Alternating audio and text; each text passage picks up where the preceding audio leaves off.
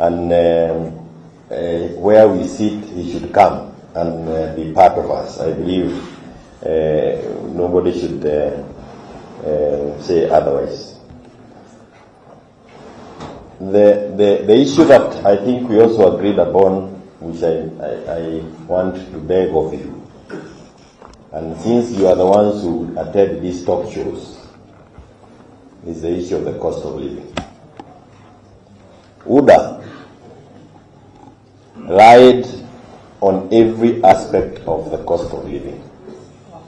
They said that the cost of Unga has gone up because of the handshake, ya Baba na Uhuru. They said that the cost of fuel has gone up because the prices were fixed in a boardroom. And they said that immediately they take over, na Biblia wakiweka chini, na Baba na Uhuru waondoke kwa barabara, chakula itakuwa imerudi chini. So that cannot be an issue that we take to a committee. It cannot be a subject of the committees that we are forming.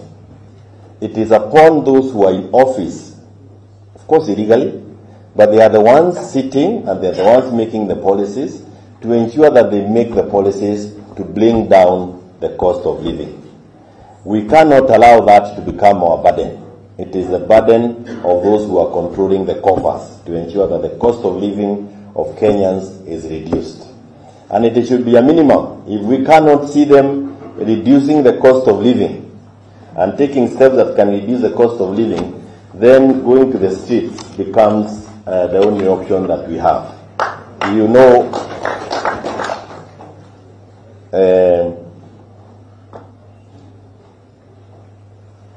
okay, let me get it. So, ni vizuri tuhakikisha kwamba Biblia ilishuka, lakini kama ilikaa juu, Zakayo wako juu, uchuru iko juu, kila kiko. Those things cannot be part of our negotiating. They cannot be what we are going to sit and discuss. We cannot allow them to, we cannot agree to go and share in the problems that they should have solved. They lied when they were looking for votes. They must feel the cost of that lying. They have now said, and I think you remember, they said that the subsidies that were being given, pesa ilikuwa inaenda kwa mifuko ya wengine.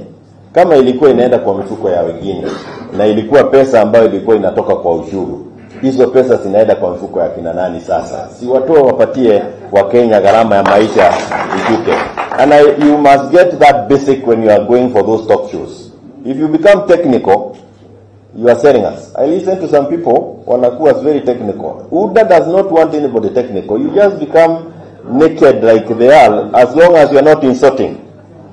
But don't go and become technical in those discussions. Tell them, mulisema pesa iligia kwa mfuko ya wengine. Sasa inaingia kwa nani? That's the language Kenyans understand. And we need the Kenyans to be with us on this journey.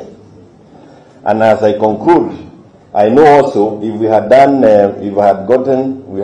we would also be having very many minority leaders in Jubilee.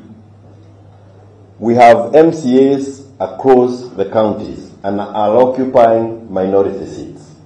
Let us bring everybody on board. Let us not recruit on behalf of UDA. When you leave a person who feels he was supposed to be here, you are literally recruiting him on the other side. I know a number of members of parliament from Jubilee misbehaved by even saying things they should not have said. But like we are saying, there are those who have actually said we were misled. Open up for them. If there was an Azimio group, get them back. Let us get as many people. Don't give them responsibility here. You may